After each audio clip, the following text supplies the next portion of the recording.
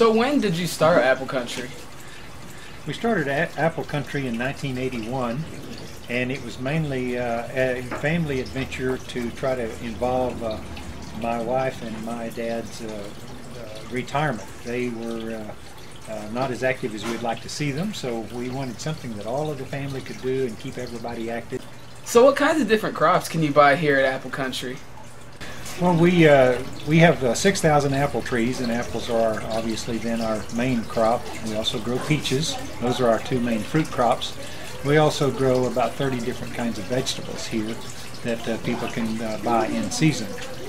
The apples are the item, though, that we can provide year-round. We also do raw honey, which is a big factor in our business now. Education is a real important part of Apple Country, and exposing particularly children to where the produce is grown, get them in touch with who grows the produce, and in just general get them away from thinking that all the food comes from the grocery store. The Apple Country Orchard is open from 9 to 6 Monday through Saturday and from 9 to 4 on Sunday, so make sure to find your way out here to Idalou, Texas.